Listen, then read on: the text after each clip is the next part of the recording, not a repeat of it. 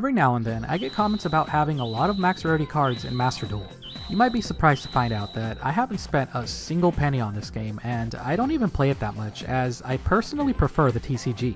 That does what it do. So how do I manage to get so many Royal Finish cards? That's what I'm gonna show you. But first off, real quick, we're less than 100 subscribers away from hitting 1,000. Be sure to hit that subscribe button so that you can brag and say you were here before our first big milestone. I'm pretty confident I'm gonna get a new Royal Finish card before the end of this video, and if I don't, then I'm not gonna post this video and you don't need to worry about it. There's actually nothing really special about this method. A lot of you probably already know the process, but if this video helps at least one person, then it'll be worth it. So first, just play the game for a while. While Konami is incredibly greedy with the TCG, they're surprisingly generous with the gems in this game. Like I said, I don't play too often, and I don't use any money, and yet I still max out my gems. So just play the game and do your daily missions if you want to move things along faster. Also, this should go without saying, but save your gems. Don't spend them on anything other than maybe the duel pass if you're going to be playing a lot. The first thing we're going to do is craft a super rare from the main archetype of your deck. That'll unlock a pack that contains your archetype for a limited time. This is why you want to wait until you maxed out on your gems, because if you don't, you're going to have to use up more crafting materials in between sessions just to unlock the pack again, lowering your chances of getting a max rare card. So now use up all of your gems on packs of 10. Only buy packs of your archetype to minimize the chances of pulling a Royal Finish card that you're not going to use.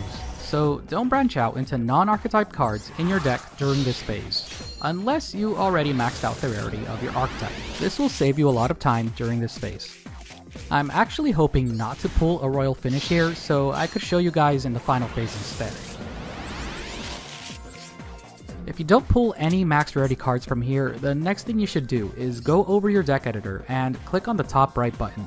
From there, click on the Dismantle All Extra Cards. This turns all of your cards that you have more than 3 copies of into crafting materials. Considering we just opened about 10,000 gems worth of packs, we're gonna get a lot of crafting materials. And don't worry, it'll keep your higher rarity cards, and you don't ever need more than 3 of a card because copies of cards transfer over to other decks. So for example, if you have 2 decks that each play 3 copies of Dark Magician, you don't need 6 copies, only 3. So now we're going to try and craft a Royal Finish card.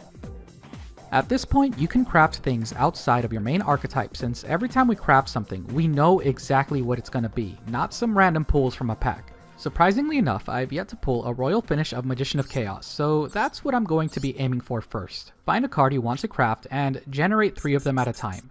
Though I really wish Konami let us choose more than 3, that would save so much time. And keep on doing this over and over until you either pull the Royal Finish or run out of materials. Well, we ran out of materials and we still didn't pull a Royal Finish, but it's not over yet. We just crafted so many more Magician of Chaoses than we'll ever need, so we go back over to the top right and dismantle all extra cards again. Now we've got a bunch of crafting materials and we can try again. Do this step over and over until you either pull your Royal Finish or run out of both materials and extra cards. If you do happen to run out before pulling a Royal Finish, craft another card from your deck with another rarity, as you'll still have a bunch of material from the extra cards you dismantled earlier. This could go on for a while, so I'm just going to skip over until I pull a Royal Finish. And there we go, a Royal Finish Eye of Timaeus. We used up all of our commons and rare materials, but we did pull a Royal Finish from our super rare materials. And I only chose Eye of Timaeus here because all of the super rares in my deck are already Royal Finish, I think. Anyway, that's how I bling out my deck without paying any money. In summary, play until you max out on your gems. That shouldn't take too long. Buy packs of whatever archetype of your deck is mostly made up of to reduce the chances of pulling a Royal Finish you won't need. Then loop dismantling all of your extra cards and crafting each rarity of the cards you want. I hope that helped, and if you guys know of any other better process to bling out your deck, let me know and I'll probably make a video about it. See you guys next time.